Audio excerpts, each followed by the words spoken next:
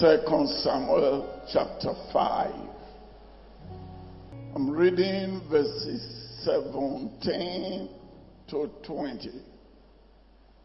But when the Philistines heard that they had anointed David king over Israel, all the Philistines came up to seek him, David. And David heard of it and went down to the hold. The Philistines also came and spread themselves in the valley of Rephaim. And David inquired of the Lord, saying, shall I go up to the Philistines? Will thou deliver them into my hand? And the Lord said unto David, go up, for I will doubtless deliver the Philistines into thine hand. Somebody say amen loud. And David came to Baal Perazim, and David smote them there and said, the Lord has broken forth upon my enemies before me as a bridge of waters. Therefore he called the name of that place Baal Perazim.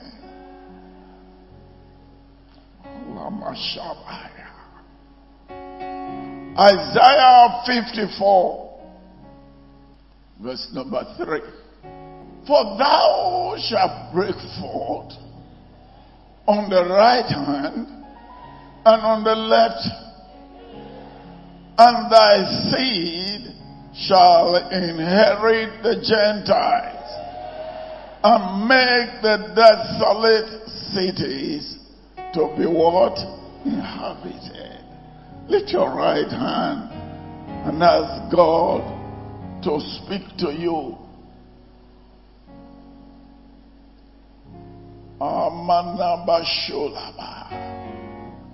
Tell him you came by yourself. Don't pass me by. Do my own for me.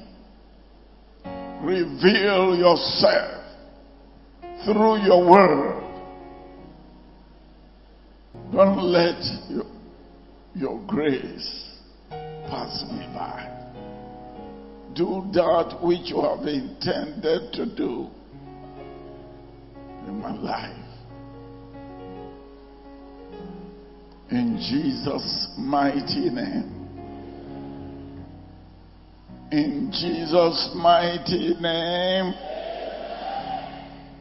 I'm speaking to us today on our winning edge. The advantage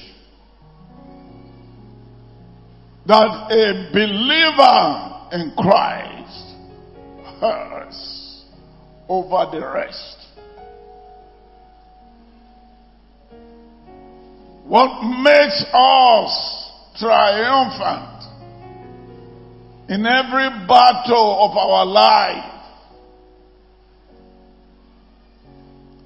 that thing that makes us to express, give full expression to the grace of God that is in our lives. The Bible in Psalm number 1 verse 1 says, Psalm number 1, and verse number 1. It said, blessed is the man that walketh not in the counsel of the ungodly, nor standeth in the way of sinners, nor seated in the seat of the scornful. Verse number 2 says, but his delight is in the law of the Lord, and in his law doth he meditate day and night. In verse number 3, he said that person shall be like a tree planted by the rivers of waters, that bringeth forth his fruit in his season. His leaves also shall not wither, and whatsoever he doeth, he shall do what? Shall prosper. The believers in Christ have a source which others don't have access to. When you discover the source of your strength and apply it, you never will be defeated in life. Somebody say amen. It is interesting to note that these particular people called the Philistines, for ages, have been against God's people.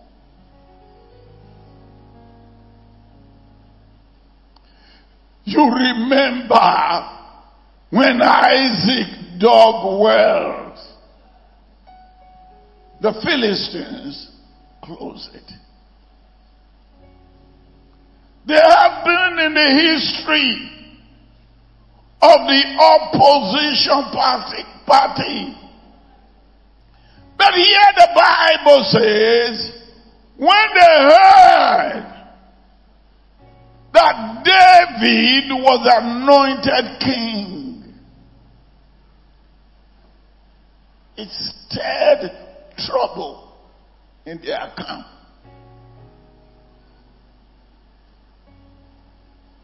Hey! That David who killed Goliath, that David, we thought he will continue to be a fugitive.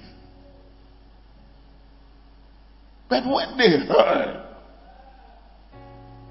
that Israel have united and have anointed David as king, the Philistines mobilized against him. If you set to be great in life, if you aspire to reach the goals that God has set for you, if you decide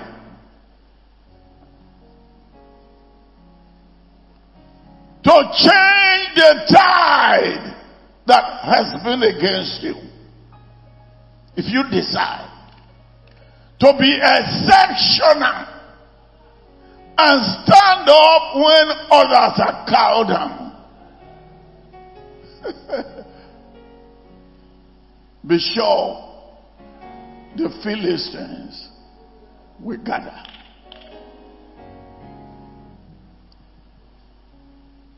They will gather. They will, the moment you decide to rise above them,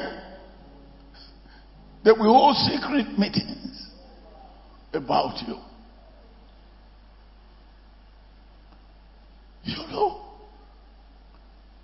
I don't know what I've done.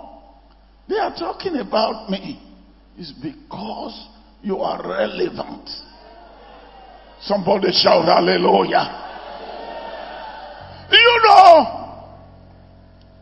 The Philistines mobilized against David when they heard that he has been anointed king. A young man is going through battles in the house of Saul. He's gone, spent great part of his life in trenches, in the desert, in the rocks, hiding for his life. When he thought that he had settled, then the Philistines gathered. Ladies and gentlemen,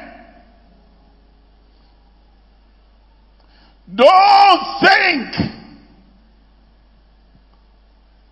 that life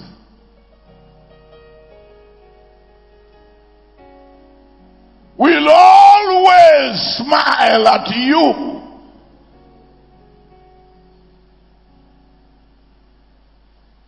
In your endeavors. When David heard that the Philistines have come against him, they were gathered together in Rephidim,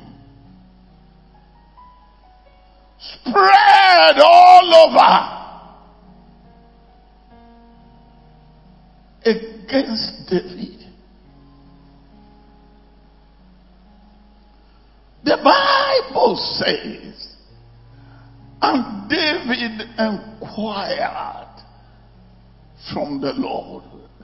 Now, I'm talking about the winning edge. Some would have contacted some other armies somewhere else.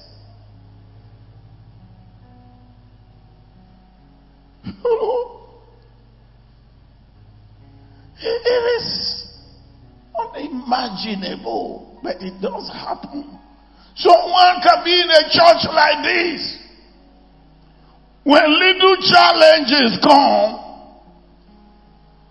they're running around from pillar to post. You don't think you have access to God. Little boys whom I cannot even allow to teach Sunday school here, going in the name of prophets, are exploiting you.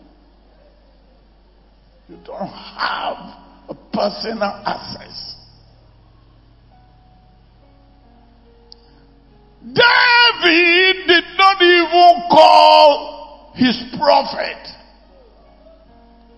He inquired of God.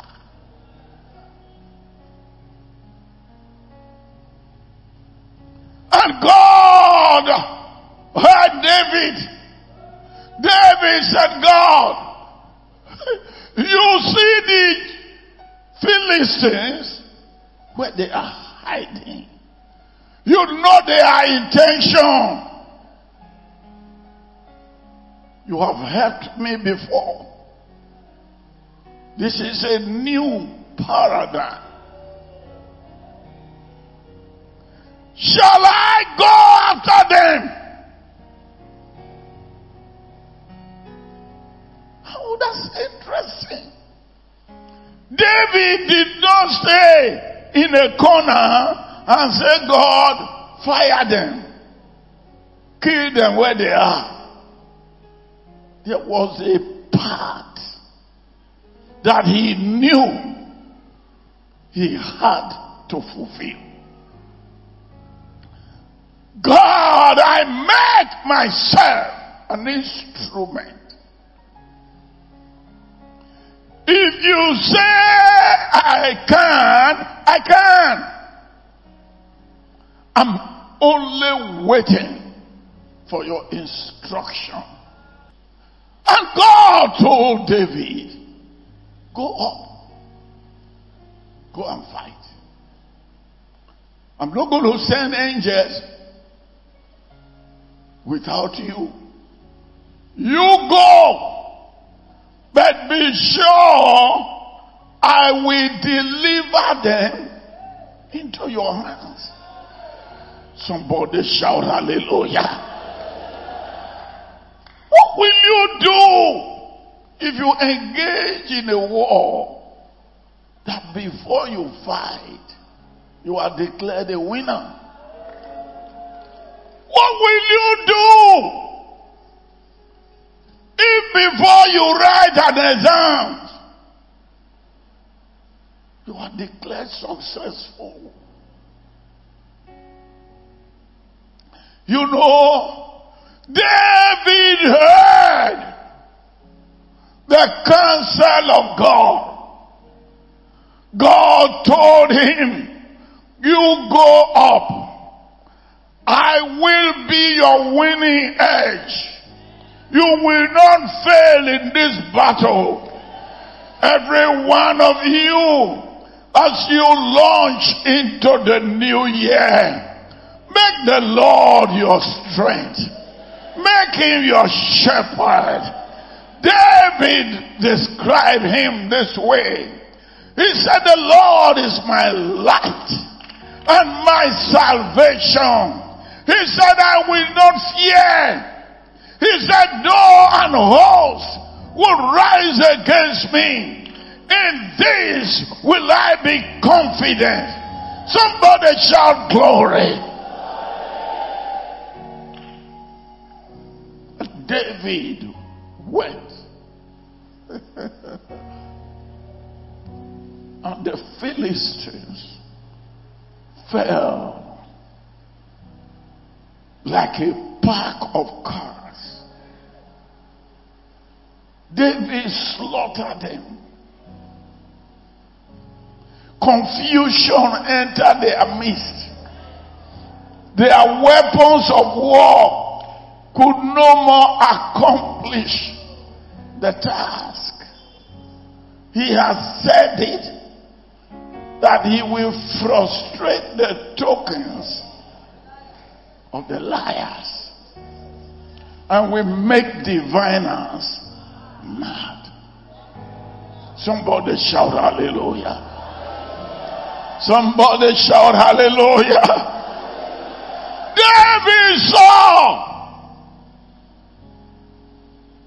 how he had victory over them.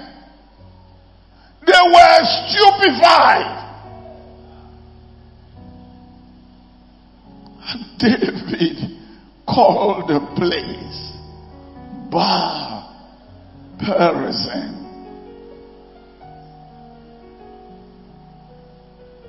Simply put, the Lord that breaks forth.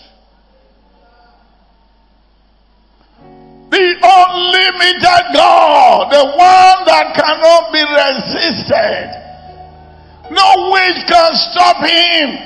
The Philistines, no matter how crack, they can't stop him. Baal Perazim.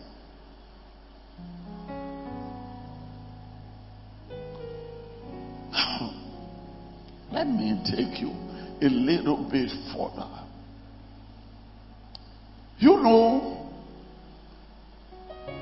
in the next verse, verse 21, David burned They are images. The charms, you know. Those who don't know God, they depend on something else. They think you don't know what you are doing. They believe in what they tied on their waist. They believe in the kola nut that they threw out. They took, little idols along with them. Some of them carved wood as their God. David burnt their images. Somebody shout hallelujah. That's not what I'm going to. But you read the next verse, and the Philistines came up yet again.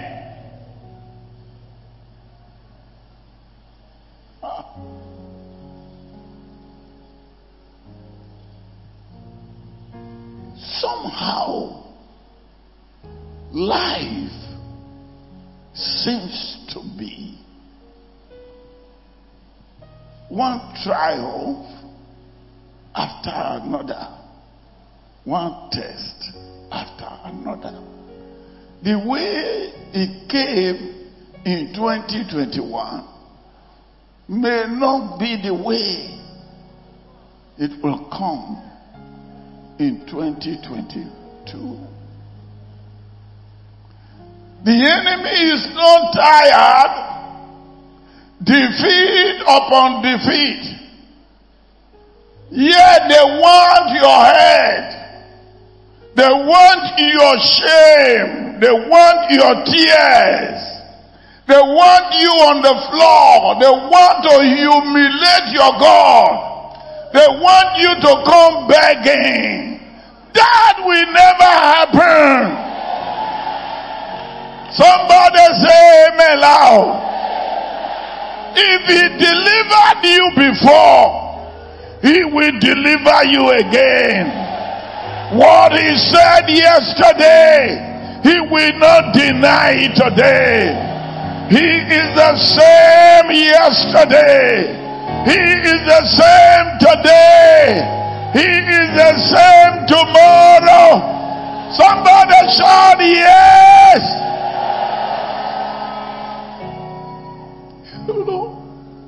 But you know, our God is too big that you cannot feed him into your computer.